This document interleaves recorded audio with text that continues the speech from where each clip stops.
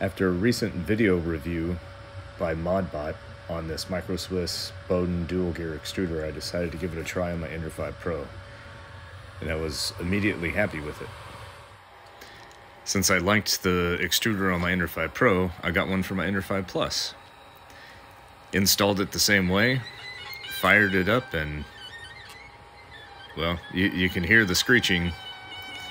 That's not good. I tried the adjustment knob and the lever.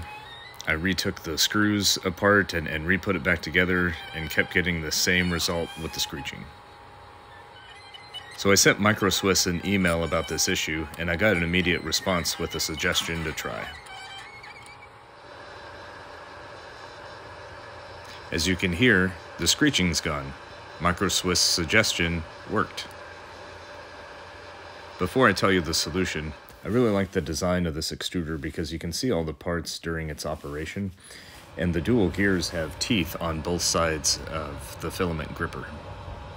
I'll link a video here about other dual gear extruder designs that don't have the teeth on both sides of the filament grip and how that can cause an issue. The solution's pretty simple. Watch the ModBot video at the 620 mark to see how to use a piece of filament to align the gear on the stepper motor shaft with the lever arm.